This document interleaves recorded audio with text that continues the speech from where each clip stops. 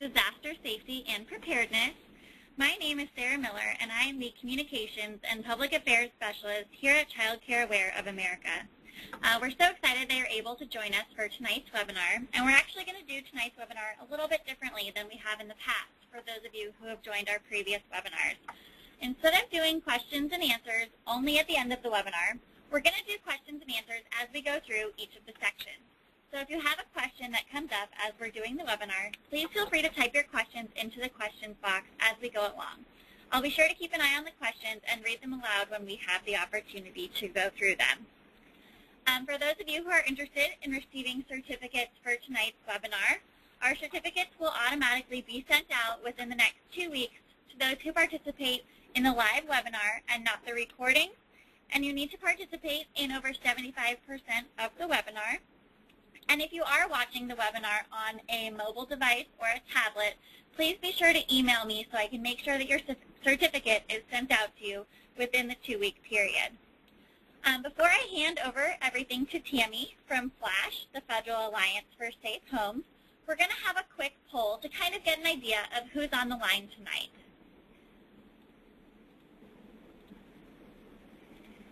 So you should see the poll on your screen just so we can understand who's a parent, who's a provider, and others who are participating in our webinar.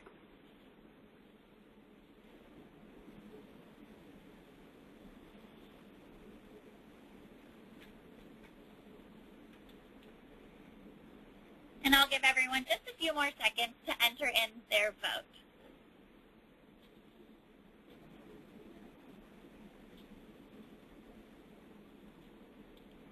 While everyone is voting, I would just like to announce that tonight's webinar will be recorded and available on our YouTube channel.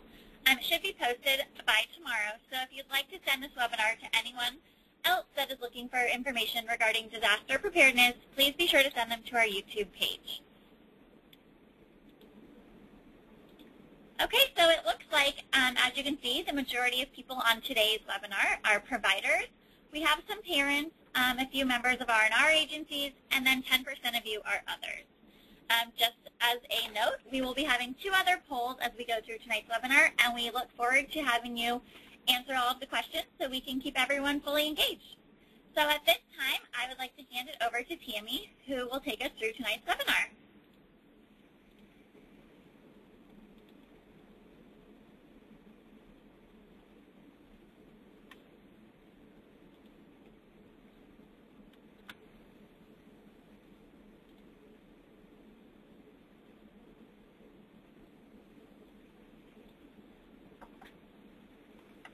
Okay.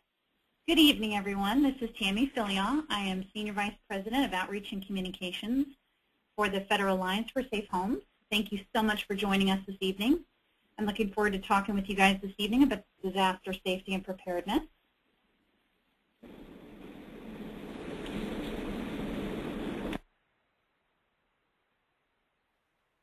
What I'd first like to talk with you guys about is a little bit about FLASH. Our mission specifically, we are considered the nation's leading consumer advocacy organization for disaster safety, and our mission is strengthening homes and safeguarding families, and we do that in a number of ways. We do that by promoting strong, well-enforced building codes and standards. We work with consumers and thought leaders who understand and value stronger, safer buildings. We work with higher education, and that includes high school and graduate, postgraduate, to embed resiliency and also build model curriculum as it relates to building codes and mitigation. We also work with several different industries to promote incentives tied to disaster safety and mitigation, and we promote innovation in all sectors as well as research. Some of the partners that we work with and that support our organization include those that you see on this screen, including the American Red Cross, BASF, FEMA, Home Depot, the Institute for Business and Home Safety, the International Code Council, Kohler, Renaissance Re, the National Weather Service, Simpson Strong-Tie, State Farm, USAA, and Weather Predict Consulting. These are all founding partners for FLASH and have been with us over the last 15 years since we've been created. The goals for our webinar tonight are threefold. One is to provide emergency preparedness and mitigation information to parents, and I see that we have about 7% of those who are on with us that are parents.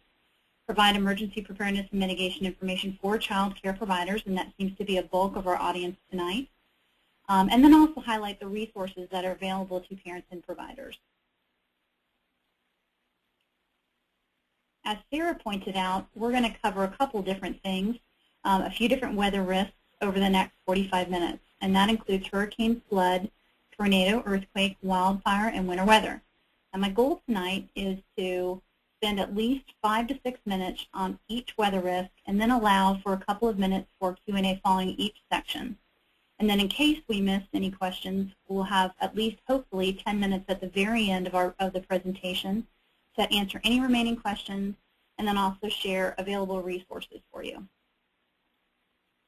So here's a map before you of the different regions in the country. And many of the participants tonight, as I understand them, are from the East Coast region here. So all the way from, we've got the New England area all the way through Texas. We do have several from Minnesota and Washington and from California, as well as Arizona. So I'm very glad that we have a good spread of weather risks to talk with you about tonight.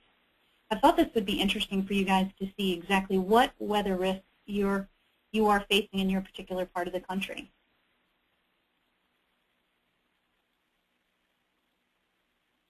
So the next section I'd like to talk with you about, and I'm going to go ahead and click these on so we can talk about these throughout the entire time, and that is really parents and providers can make such a difference by taking steps to be ready for disasters of any kind.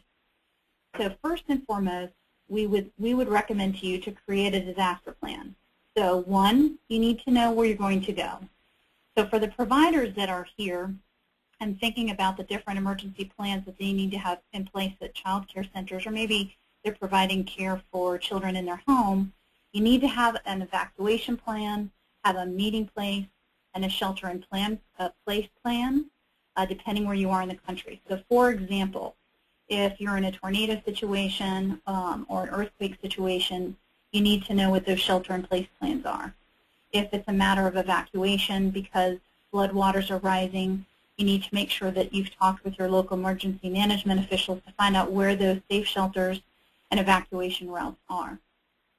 Second important part of creating a disaster plan is knowing who you're going to call. So if you're a parent and you have children in a child care center, or you are running a facility to take care of children, a couple things that you're going to want to make sure that you do. One, parents need to provide at least 2 means of contact for getting in touch with them if a disaster occurs. Second, you're going to want to make sure that you're posting emergency phone numbers by your landline phone, in your smartphones, in your wallets, in the children's backpacks. Very important, in fact, to also consider getting child identification cards if you're a parent, or if you're a provider, encouraging those identification cards to be secured for each child. And actually, parents can go to any state DMV with the proper identification to get those cards. A third component of that disaster plan is teaching children how and when to call 911. And the reason that's important is twofold. One, if a provider is, let's say, unable to call for emergency backup because they're hurt or perhaps they've been knocked out, that child needs to know what to do. And an important component of teaching them how to dial for 911 is to show them pictures of emergency workers that are common to disaster scenes. So that way they understand, one, individuals that are helping out in a disaster situation wear uniforms and even sometimes wear protective gear. So walking them through that and talking them through that and showing them pictures of what those emergency workers look like is a very important component of not only them being able to dial 911 and identify who they are and what their address is, but also the pictures of the people that will be arriving to help them on the scene. A fourth component of a disaster plan should relate specifically to children that may have disabilities or are dependent on medical equipment. And that includes considering having a 2-week supply of medications and other supplies.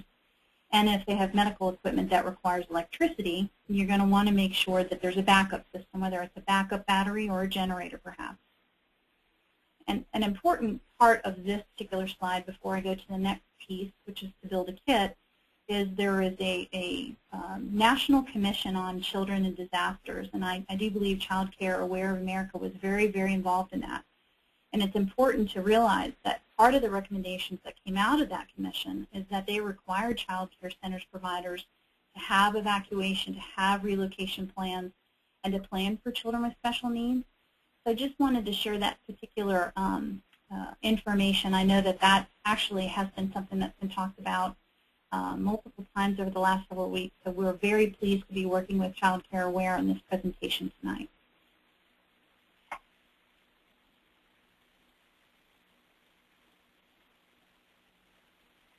Okay, so the first part we talked about was creating that disaster plan.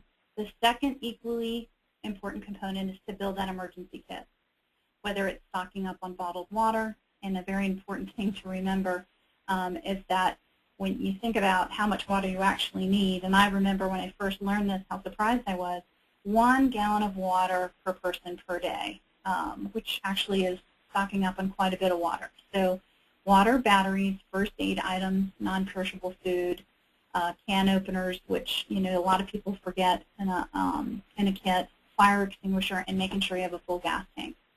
And then, of course, for many of the providers and parents who have babies, some of the special items that are specific to them for sanitation purposes. That includes toiletries, moist wipes, garbage bags, plastic ties, blankets, bedding, clothing, toys, and books. And I mentioned toys and books largely because when children are nervous or distracted, giving them something that's a point of comfort or helping them if they're even bored is something good to provide. And then in terms of emergency monitoring of information, you want to make sure that you're keeping an ear to the news on what's going on in the hours or even days leading up to a natural disaster. For a tornado or for earthquake, that can just be a matter of minutes. But for hurricanes, sometimes even flooding, you do get a little more advanced warning. But at the end of the day, monitoring the weather and the news that's coming out, we always would recommend NOAA weather radio, but there are also severe weather apps out there that can keep you posted. I know Flash has one as well, so just want to share that with you. And then important documents, emergency contact information, copies of insurance policies, anything related to pediatricians. So, for example, if you're a provider and you want to make sure if a child is hurt or injured during the course of a disaster, you definitely want to have access to the pediatrician information, so that way if there's any prearranged communication that needs to happen, that information is part of what you're keeping for that child. Would also recommend considering a portable generator, particularly if you're a facility. Now, a lot of times, parents, and providers, when you think about having that plan and building that kit, there really needs to be a strong understanding of what that emergency preparedness plan is for a facility, for a child care center. And so having an available plan that you can provide to parents, or parents asking for a copy and one being available, finding out what that evacuation plan and what you're going to do if you need to transport the children that are within your care, or understanding how your child will be transported if in a child care center environment, and also what the plan would be, again, for a special needs child. And then the communications component. So how are you going to notify those parents if you're in a disaster situation? Is it going to be by call or by text? And that's where those 2 contact numbers really come in handy. And the other important part, and I think this is a very interesting story to share, and that is a child care provider in Oklahoma, Oklahoma tornado, who was sharing the story of how parents and staff pulled children from the rubble after the tornado struck there. And the child care center owner was commenting on the fact that the first responders passed them by because they were rushing to a nearby destroyed hospital. And they had no idea that the destroyed child care center was full of children in need. And so I mentioned that story specifically to you tonight because you can actually reach out to your local emergency management officials, share with them that you have a child care center in operation, whether that's an at-home care or whether it's an actual facility, and let them know that you have children in your care. And then the third component, after you build your plan and build a kit is to practice that with your family or with the children that are in your care. And we would really encourage you to do that on an every 6-month basis. So if there's anything we hope that you take away with you tonight, it would be these 3 things. And so Sarah, can we go ahead and take our quick poll of those who are participating tonight?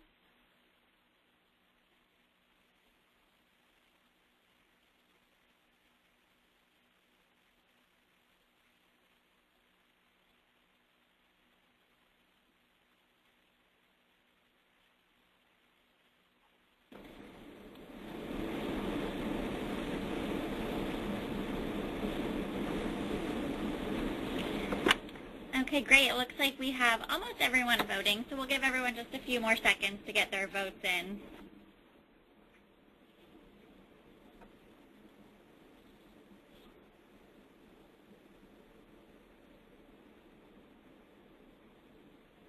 Okay, great. So here are the results. Can you read those off for me, Sarah?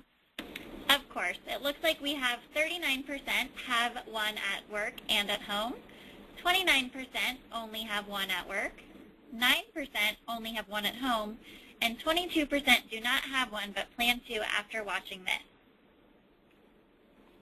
Great. So if we have the opportunity to influence at least 22% of our audience tonight, those are great stats. So kudos to those who are on this presentation tonight and have taken steps, and kudos to those who plan to take action after our webinar tonight. Okay, so I'm going to launch in the next portion, and I'm going to start focusing on the weather risks one by one. The first one is hurricanes, and what we'd like to show you here is a map of the United States, of course, but that also highlights by varying levels of risk where hurricanes have historically made direct hits in the United States. And clearly, we've had some new historical experience in the northeastern part of the section of the U.S. with Superstorm Sandy last year. And in fact, we're coming up on that anniversary here on October 29th. So what I'd like to talk about next is really the ABCs, what we fondly call for hurricanes. The first one being anchor. Bring anything, so in a hurricane situation, you know that one's approaching. Typically, you might have 48 to 72 hours to prepare for landfall. You want to make sure that you're bringing anything in from the yard that could be windborne missiles, essentially, and ask your neighbors to do the same. That could be lawnmower equipment, it could be patio furniture, it could be garbage cans, it could actually be some things from your garden. You need to consider that some of those could be lifted up and launched and break your windows. And once wind intrudes into the house, it does compromise your roof and does compromise the other openings, doors, and windows. We would always encourage you as a preemptive strike to try to replace any gravel or rock landscaping material you have with fire-treated shredded bark or other lightweight mulch, so that way we eliminate the potential for them to become windborne missiles. And then trimming down and anchoring trees and foliage. So many of us along the East Coast have, beautiful shrubbery, beautiful trees. A lot of them happen to be very close to the house. So if you can trim those trees and branches far away where they don't become hazards and fall on your roof or fall on cars, we would recommend that. We would also encourage you to secure an inspection to make sure you have strong wall-to-foundation connections. And the next part of our ABCs we would draw your attention to is brace, and that includes bolting all doors with foot and head bolts with a minimum 1-inch bolt throw length.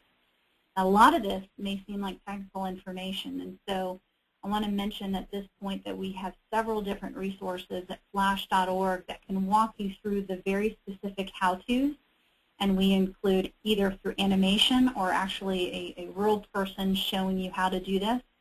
On our YouTube channel, which is youtube.com//stronghomes. Okay, so back to bracing. We would also encourage you to reinforce the garage door and tracks if you don't have an impact-resistant garage door. And there are several different methods for doing that, but typically it's that horizontal bar that runs in the middle of that garage door, as well as reinforcing the tracks that the doors roll up and down on. And a lot of times you'd be surprised if you move it. It tends to be a little bit shaky, and you can just reinforce that with screws in several strategic locations. And then, of course, we would also recommend bracing gable-end walls with horizontal or diagonal braces. A lot of that is where the peak is in your roof. If you don't have a hip roof, if you have a gable-end roof, where it's open, a lot of us along the East Coast have homes with even gable-end vents, those openings that look slatted. You want to make sure that those walls are properly braced.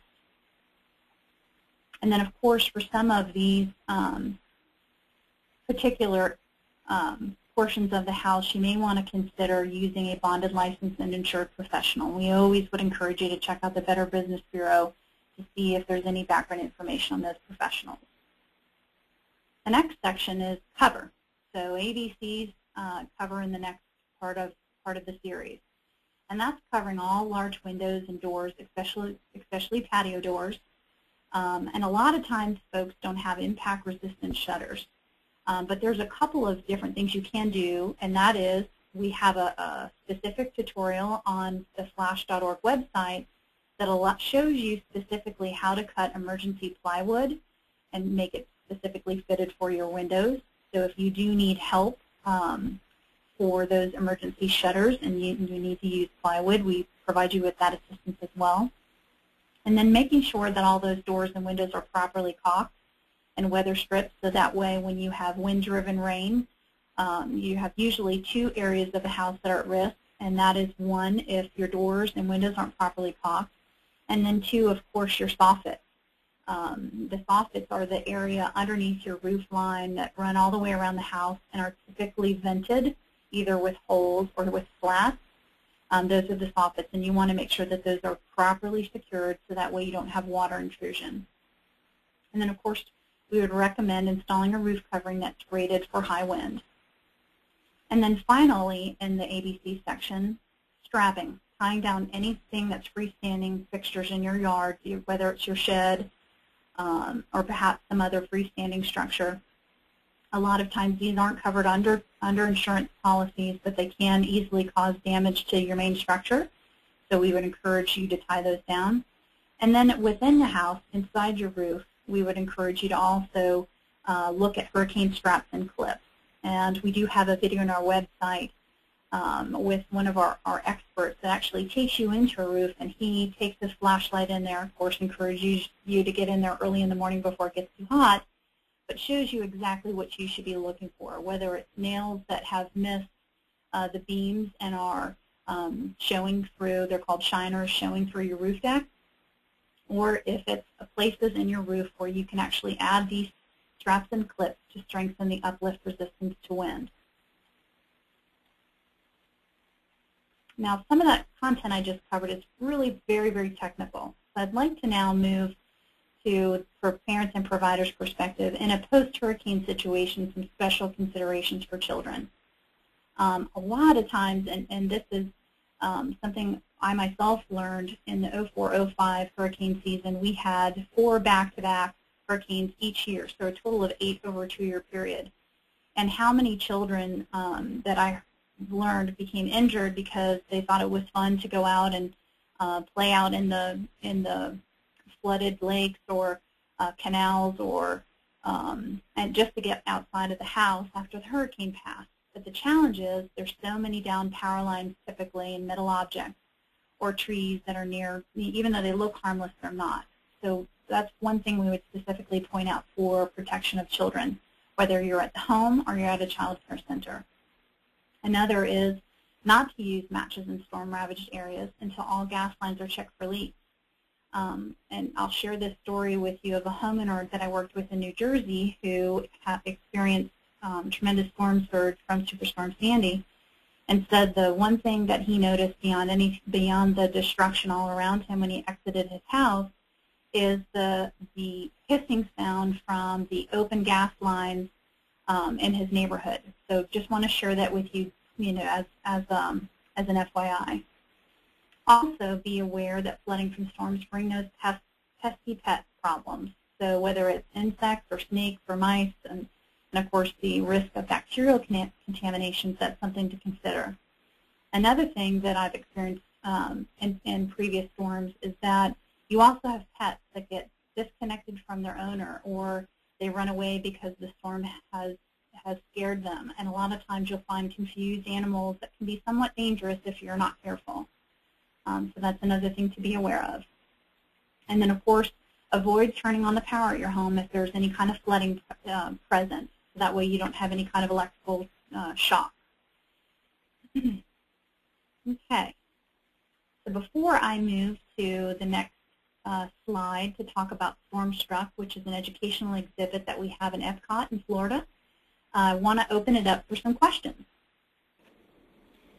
Okay, great. We have had a couple of questions come in.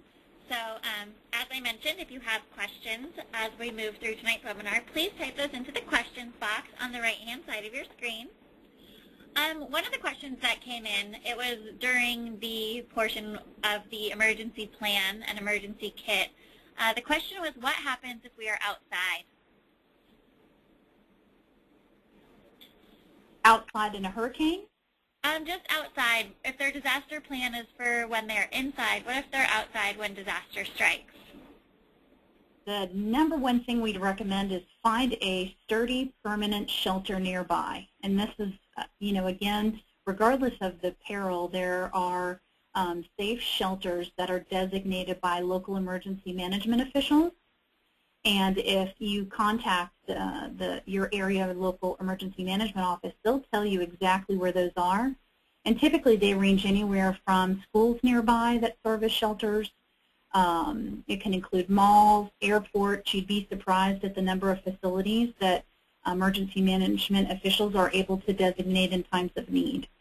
So I would encourage you to look at what's the nearest permanent sturdy structure shelter to go to. Great. Some more questions that are coming in here. What if we are on a playground and see a tornado? The number one thing you need to do in a tornado situation is immediately get into the safest inside structure that you can get to, permanent structure. And we'll talk a little bit more when we get to the tornado section about where you need to, what part of that structure you need to seek shelter in. So typically in a home, for example, if that's the closest thing nearby, you want to go to the lowest level of that house, and if there's not a basement level or lower level, then you want to go to a small interior room with no windows, as many as you can safely get your children in. Great. A question here says, if you keep 1 gallon of water on hand for each person, our center would need 200 plus gallons. How often do you need to replace them and switch them out? I think that's an excellent question. In fact, typically we recommend every time you take the kids out to practice, which we recommend on an every 6-month basis, you would want to replace any non-perishable food items and water at the same time. Okay, great. Some of the questions that we have here, let's see. What larger items do you recommend for a household emergency kit? Larger household items. Well, I think the largest that comes to mind is obviously a generator. I think from a perspective of, we've talked about the food, we've talked about the water, we haven't really spent a lot of time talking about first aid supplies. So you want to look at having sterile adhesive bandages and this, latex gloves. Sunscreen would probably be a good option for some of those smaller children as well, particularly if you're outdoor for several hours waiting for emergency crews to arrive. You want to have non-prescription medications that are, given in age-appropriate dosages for all family members, whether that's aspirin or antacids for stomach upset, or anti-itch cream, or even anti-diarrhea medication, just because nerves may be at play. Some other special needs that might arise would be a generator or battery backup. I think we talked about the medical equipment side. You may even need extra contact lenses or extra batteries for hearing aids or any other communication devices. For infants and children, that might mean diapers, might be bottles. It could mean powdered milk. So that's just to give you a sense of some things that would be important to have in the kit. Okay, great. We have a few more questions coming in, but do we want to go on to the next section and hope to get to these at the end? Well, I know we're at 7:30, so let's keep going, and then I'll keep taking questions after we go to each section. Perfect. But first, before we go to the next peril, what I want to share with you is a very quick 2-minute video about Stormstruck. And this is a concept that's been in place at Epcot in Disney World since 2008. It was initiated by the Federal Alliance for Safe Homes, and we do have partners that help support that. And what I want to offer to everyone that's participating in the webinar tonight, if any of you are ever in Orlando and would like to participate and have a private tour of Stormstruck at Epcot, we welcome that opportunity to share this experience with you. But if you don't, we certainly want to at least give you a 2-minute preview of what we offer in terms of disaster safety and preparedness.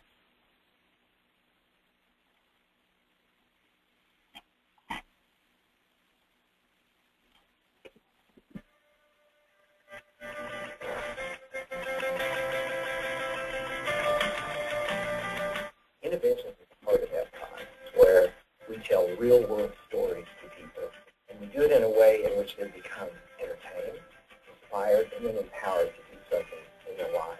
Stormstruck is an interactive experience, meaning that you're in the middle of a severe weather situation, and you can see it, feel it, touch it, and learn from the scenario.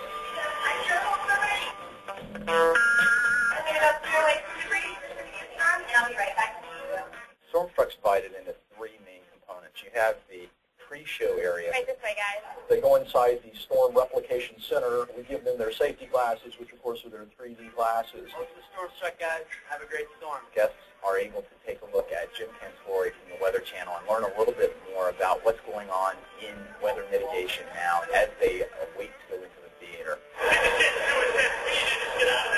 Then when they go into the theater itself, it's a 4D experience. I hope you're ready to be Stormstruck. We put them through a fairly intense recreation of a severe storm. It looks like it's coming out of the screen. And then we move into sort of the teachable moment. What did you think was Stand Strong and Highway? That's the main experience. After that, we move into the post-show area where we have a number of smaller experiences that let people dive down and focus on those things that might be of specific interest to them. There's an interactive kiosk that allows you to understand a little bit more about severe weather in your neighborhood.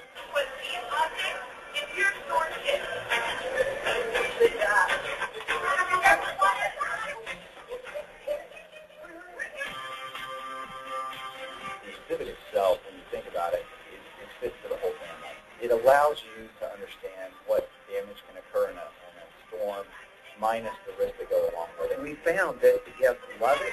They feel empowered by the information and the knowledge, and then hopefully they go home and they go, wow, I can do that, to actually take some action that would be in the real world would affect my life.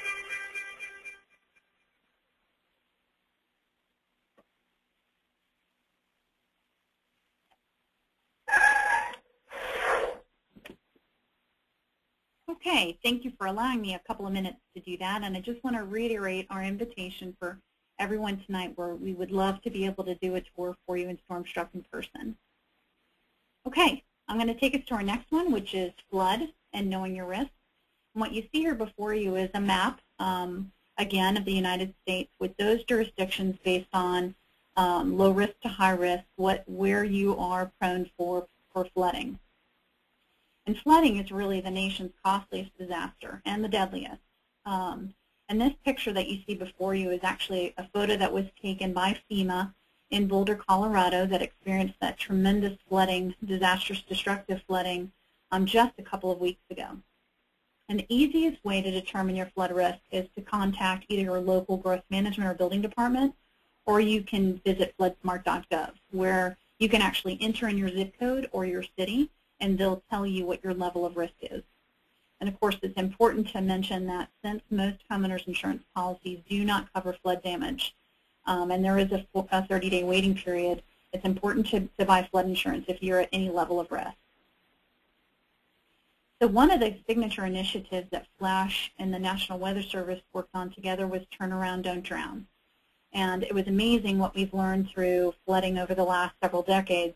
But it's most people don't even realize that it only takes 6 inches of water to knock you off your feet. And so, and a lot of times children are very attracted to playing when there's flooding and not understanding that there is a very real risk for injury and even death when it comes to rising floodwaters. So it's an important thing to point out to children, whether you're a parent or you're a provider. If you're in a child care center and floodwaters are rising and you haven't been asked to safely evacuate, one of the things you want to consider is sandbags that can divert water away from your home or away from your child care center. And typically we recommend that for filling up those sandbags, you want to make sure they're at least 2/3 full, and of course you tie off those bags at the top with a tie. And one of the things I'm going to just click on very quickly here, these flashcards that you see before you, we have those on all of the perils that you are potentially at risk for across the country. And those flashcards are available on our website. And what I've done is embedded here that link. And the flashcard, if I toggle down here, let me pull it to this other screen. You see the front cover of our cards, and then on the second one we give you some very specific safety rules to follow. These are things that you can sit down with your children, whether they're in your care as a provider or as a parent, and talk to them about the safety precautions that they should be following.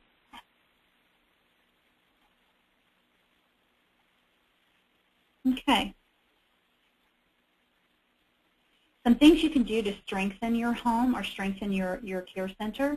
The number one thing we'd recommend, if financially possible for you, is to increase the freeboard, which is essentially the pilings underneath your home to at least 3 feet above base flood elevation.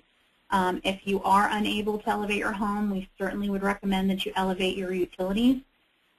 Whether that's your air conditioner, your water heater, if you've got washers and dryers that are outside, make sure that those are at least elevated if you can't elevate your home. If you have a fuel tank, and this is really important also because floodwaters are so strong, is that you need to be able to anchor that to the concrete slab so that way it doesn't become a risk to life, an injury, or a risk to causing damage in your home and allowing water to come in. And then some other things that you should consider, installing a sewer backflow valve, and you can work with your local building department to find out exactly where in the line and what type of valve you need for your particular, whether it's your home or a child care center. Also consider wet and dry flood proofing methods. Those are typically the vents that you can have installed underneath your home so that way water can easily pass through, or walls that easily collapse away. And then some special considerations for kids. One of the things we're learning about now, even from the Boulder, Colorado floods, is the extensive cleanup that will be going on and taking weeks and weeks. And a lot of people are already talking about some of the fumes from cleanup because you're often using, very stringent cleaners, bleach, as well as mold, spores, and airborne germs. So just something to be thinking about if you have kids that are helping with cleanup, or even parents that are volunteering, for example, at child care centers as part of cleanup effort. You want to make sure that you have the proper supplies and the proper tools and take the proper precautions for those individuals. And this particular slide will show you some of the things to be thinking about and making sure you have in place. Okay, so before we move on to earthquake, I'd like to open it up for some questions if we have some. Okay, great. We do have some questions coming in. We did actually have someone comment saying that they're heading to Disney this week, and last time they were there, the girls loved it. So they're really excited to check out Stormstruck. Yay, that's great. Excellent. Okay, so let's see. We have some questions coming in.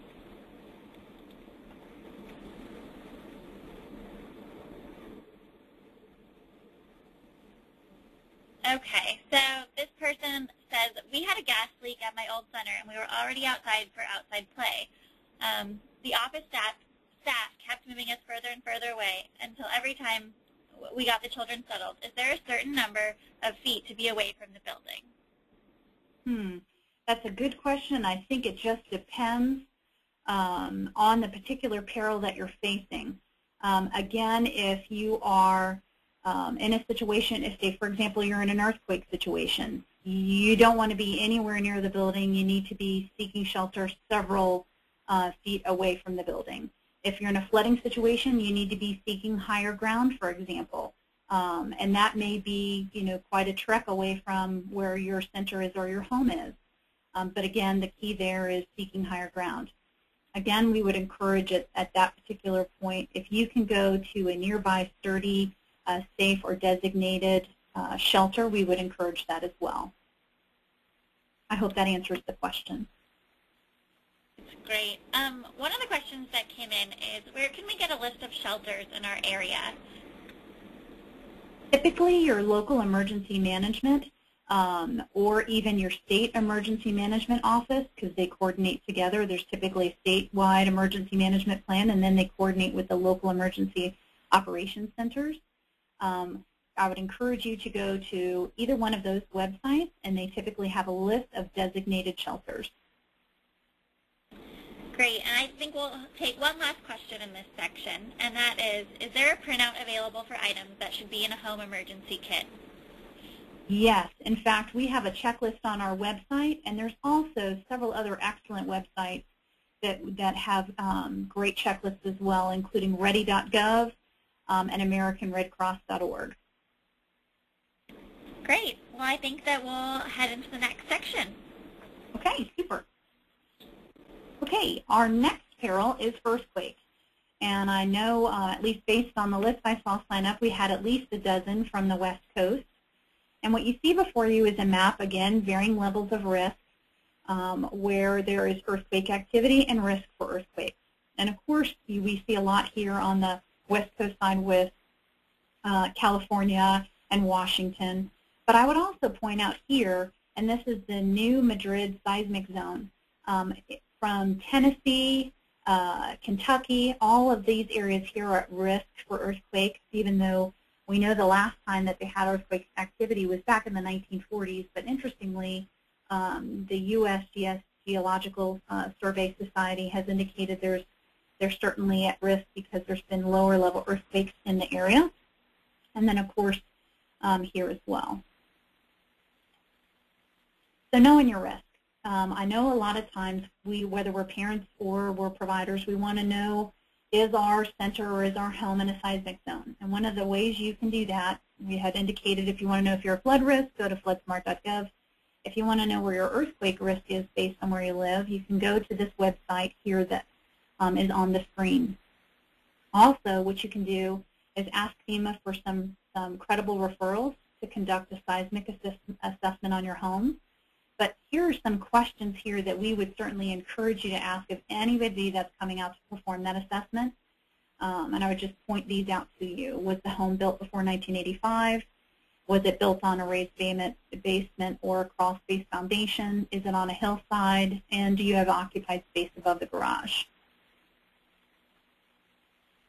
Now, surviving an earthquake. And this is very important because earthquakes can strike whether you're at home, at school, or at work at any moment. So the buzzwords, the key one is drop, cover, and hold on.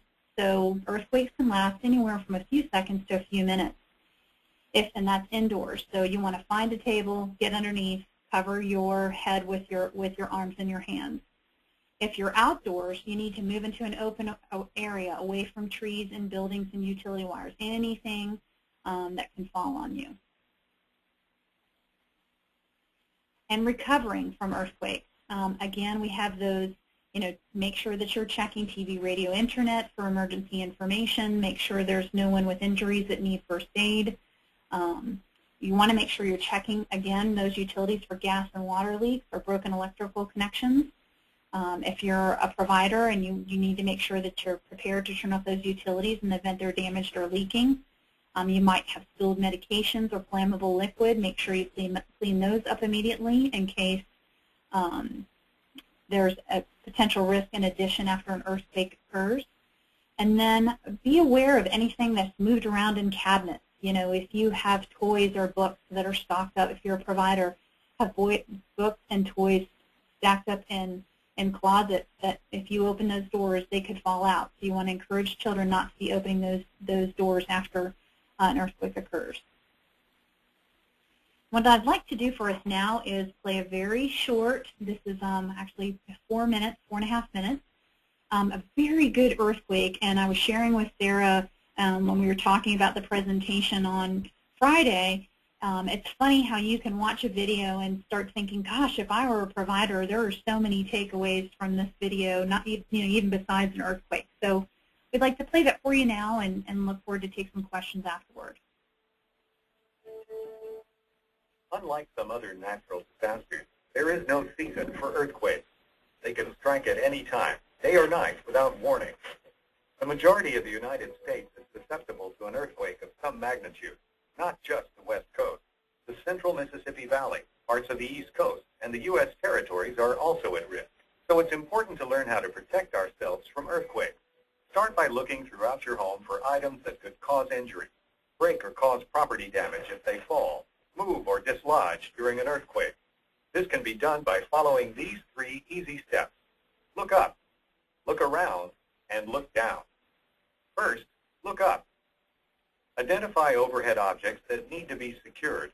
For example, ceiling fans, chandeliers, and pendant lights should be supported with a minimum 9-gauge wire cable that is bolted to the ceiling joist or beam. The cable should have enough slack to allow it to sway. Next, look around. There are 5 categories of items you'll need to be on the lookout for: hanging decorations, heavy furniture, items located on shelves and tabletops, electronics, and cabinet doors.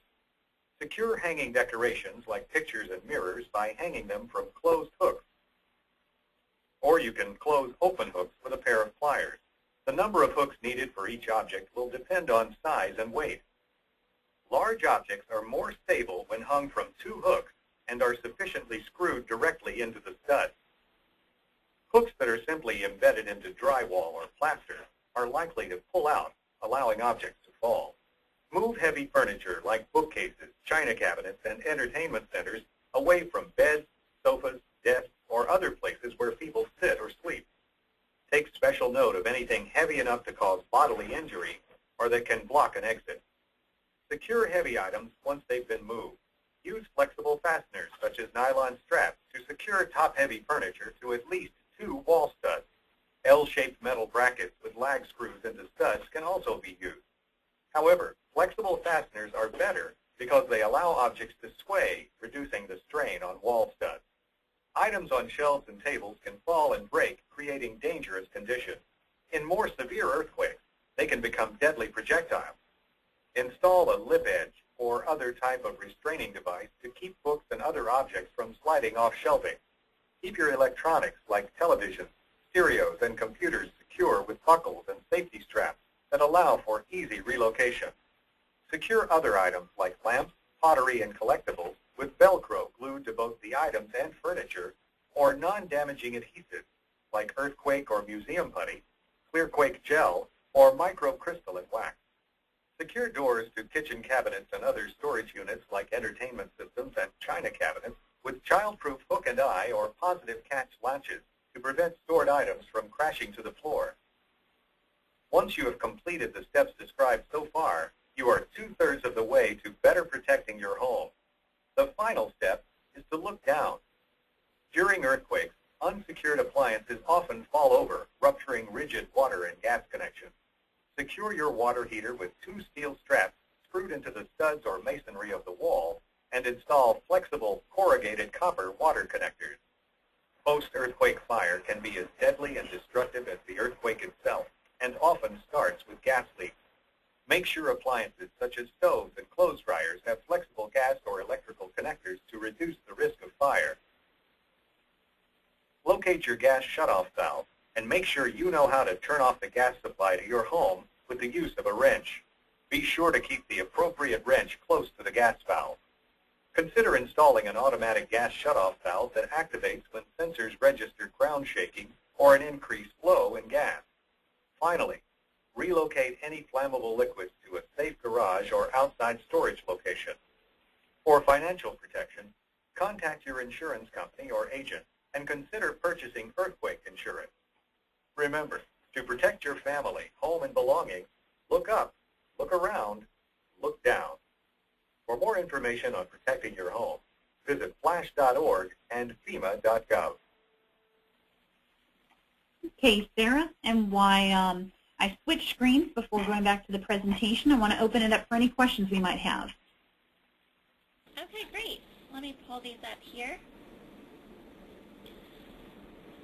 In an earthquake, is it a myth that you can stand in a door frame? That is indeed a myth. We would recommend you drop, cover, and hold on.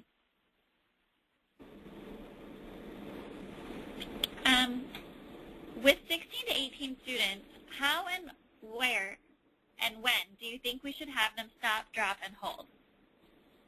Well, and I think this is a great time to mention that there is actually a practice drill across the United States that's happening on October 17th. It's called the Great Shakeout, which would be an ideal time to practice with the children that are in your care. And I think it would be exciting for them to even to patch into another opportunity to do that drill with kids across the country. So one, I'll mention that. Two, I think to the extent that there are tables, perhaps that's where they have their breakfast and lunch, or any other place where they are able to drop, cover, and hold on. And again, we would encourage that you get to a place a safe place within the facility.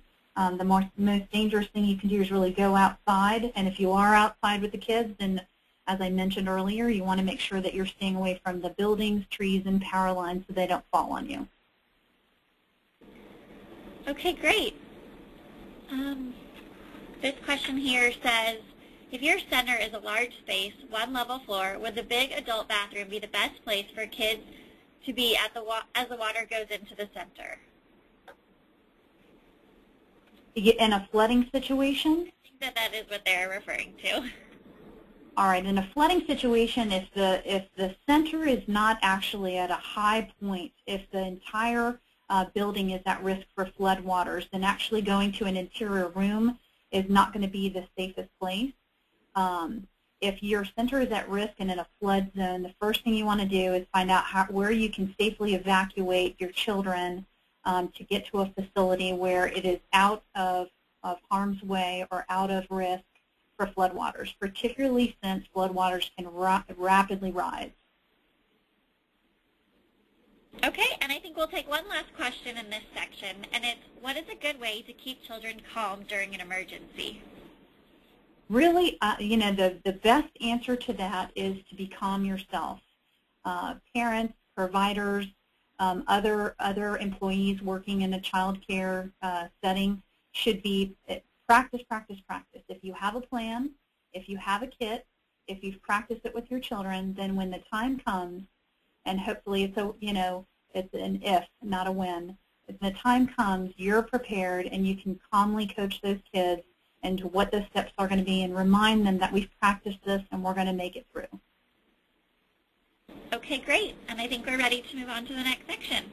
Okay, thanks, Sarah. Okay, our next peril is tornado. And this one is particularly near and dear to my heart after watching everything that's happened with the Moore, Oklahoma tornadoes. So on the map before you, you see, again, varying levels of risk depending on where you are in the United States. And historically, tornadoes are most active in Tornado Alley here, which is from the northern part of Texas all the way up to the Great Lakes. But certainly that we have seen tornadoes spinning off from severe weathers and thunderstorms in multiple areas in the country. In fact, my colleague Boyd, who's helping me drive the webinar tonight, was driving back from a Disaster Safety Expo in Tampa last week and had to pull over and seek shelter in a nearby country inn and suites because there was tornado activity. So it's amazing how you work in this disaster safety field, and it seems to be affecting you in so many personal ways. Okay, this is a very important part that I want to share with you, and that's safe rooms. One of the things that we learned, 1,300 homes damaged from Moore, Oklahoma tornadoes, and nearly a couple of dozen individuals that lost their lives, including a grandmother and child. And what I'd like to point out here is the flashcard again, and I won't open it up because I know we have some time constraints.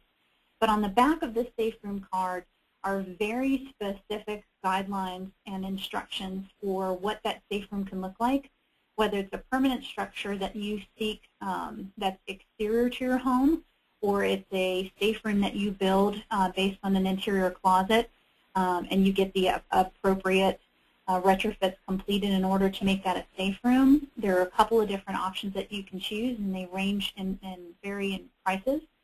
In fact, I know there are a couple of projects that we're hoping to help with in Oklahoma. So if I have anybody here from Oklahoma on the phone, please don't hesitate to reach out to me after this webinar to see if maybe we can help you down the road with installing a safe room.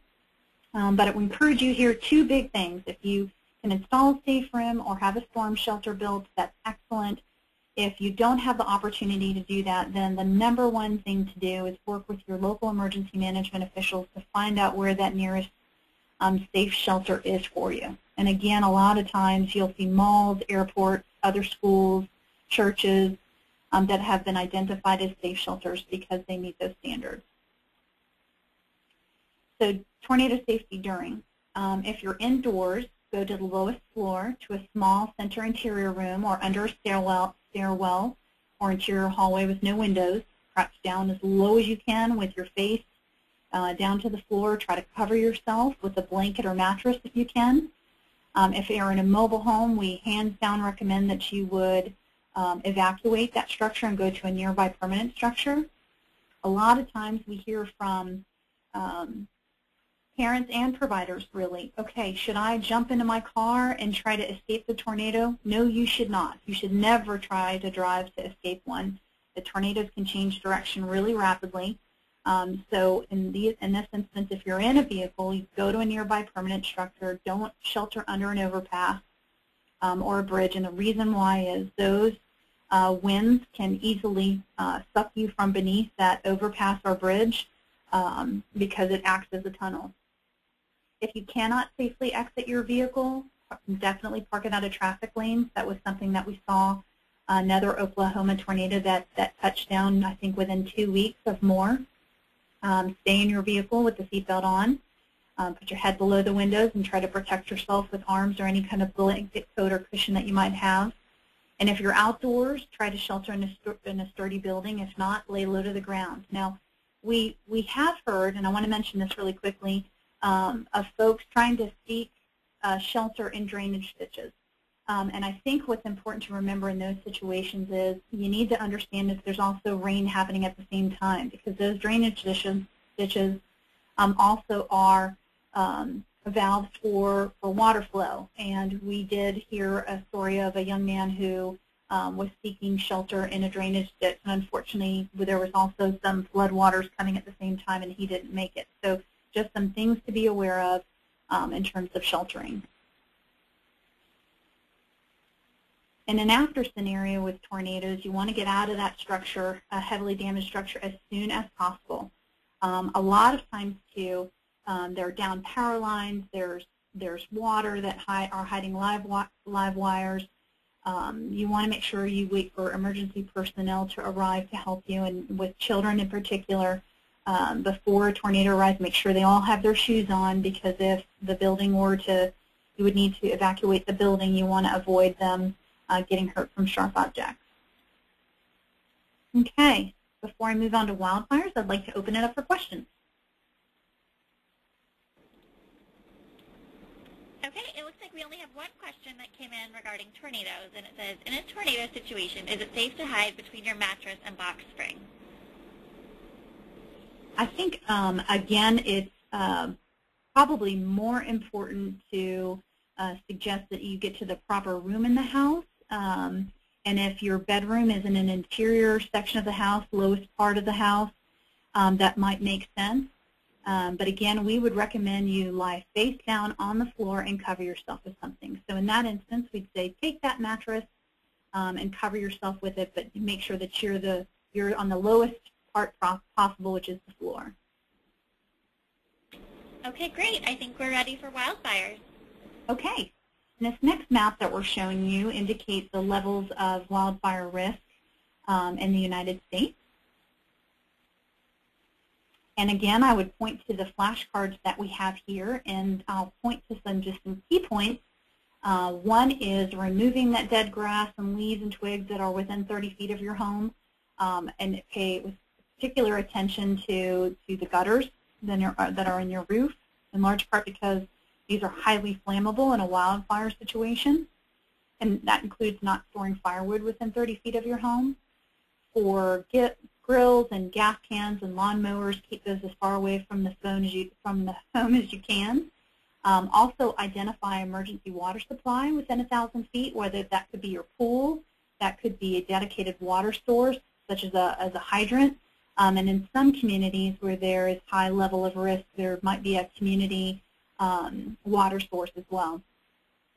One great mitigation tool that you can do is install a 1/8 inch metal screening on your soffits, your vents, to protect from embers coming through, because once they pull into the house, it really takes just a matter of moments for a house to set fire.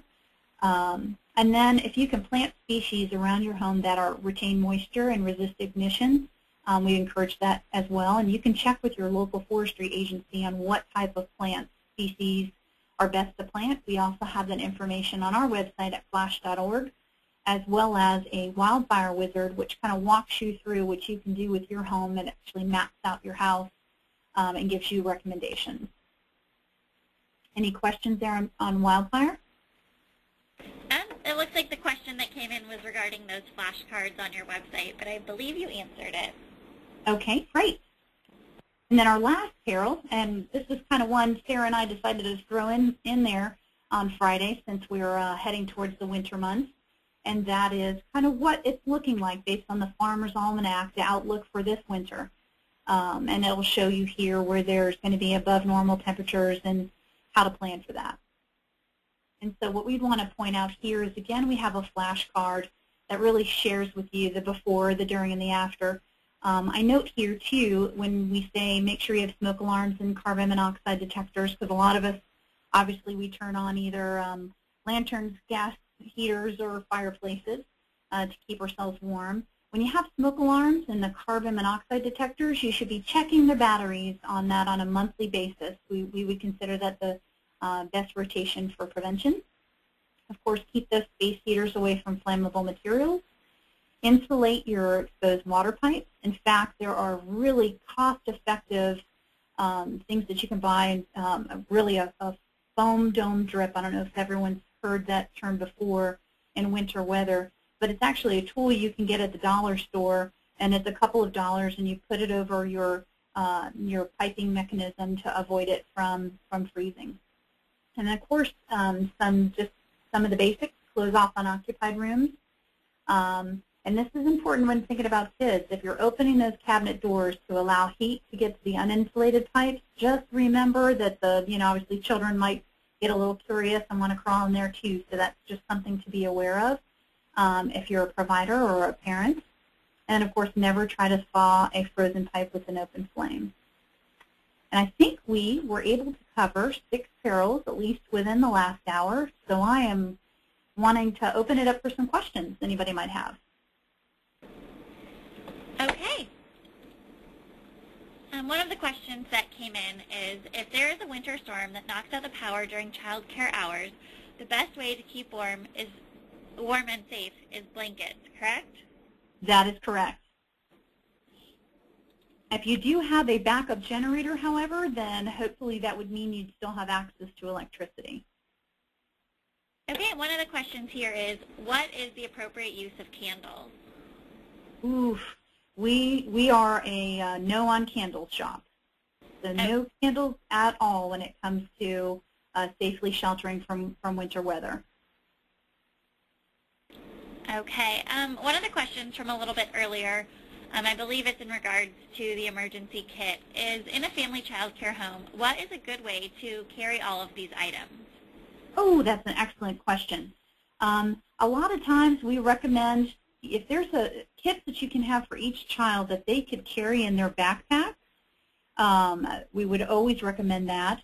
If there's any kind of other carrying mechanism that you would take typically on field trips, I would encourage you to consider that too, to make sure that's stocked up. But really, having a kit per child that's under your care and actually walking them through the important components of that kit, what they use it for, why it's important to take care of it, and it's specific to them. And I think that's an important exercise to do. So backpacks typically are very helpful in that instance.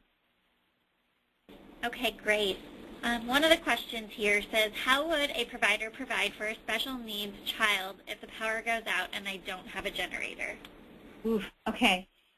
For a child with special needs that relies on medical equipment from an electricity standpoint, if you don't have access to a generator, then you absolutely need to make plans for a battery backup, and you can work directly with the parent to make sure that's provided. Okay, great. It looks like that's all of the questions that are coming in right now, so I think that we've answered all of them. Oh, one last question just popped in, and that is, what extra prevention can you do during a cold winter? Oh, extra prevention. I do think one thing that we didn't cover, if you have a hard snowfall and you're clearing sidewalks and you're clearing walkways, there's always that potential for slip and fall, especially with young children. So it's very important to make sure that you have, one, a plan, and two, a communication with parents to just make sure that you're operating as safely as possible with those kids in your care. Okay, great. Well, I think that looks like all the questions that have come in. So I would like to thank everybody for joining our webinar tonight, and thank you, Tammy, for hosting a great webinar. I really feel like I learned a lot over on my end, and I've seen these slides, so I thought it was a great webinar. Thank you. It was a pleasure to join you guys tonight, and I don't know if we're going to conduct that last poll, Sarah, so I can see what worked best for everyone. Yeah, let me pull that up right now. So this last poll, what did you learn in tonight's webinar? And you can select one or more of the answers so we have an idea of what you took away from tonight's presentation.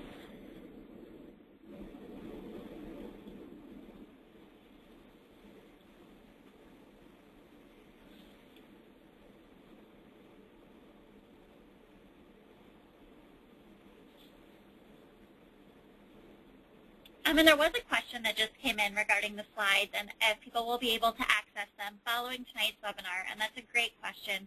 And we will put the slides up on our website so you can view them at a later time, as well as post the recording to tonight's webinar. Okay, I'm going to close the polls here and share the results.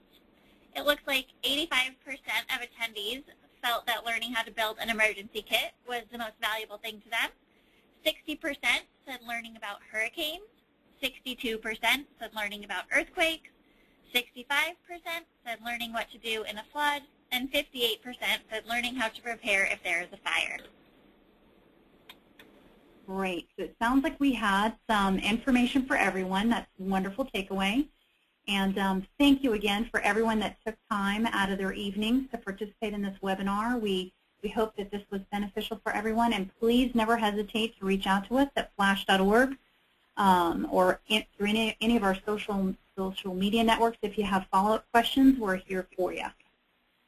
Okay, great. Well, thank you again so much, Tammy, and we look forward to seeing everyone on our next webinar. We hope you have a great evening. Thank you.